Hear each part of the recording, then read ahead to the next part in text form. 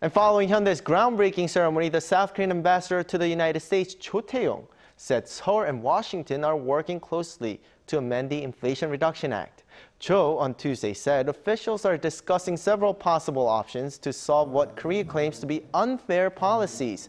He added that the new act negatively impacts Washington-Seoul relations and the environment as it limits consumer choices for EVs.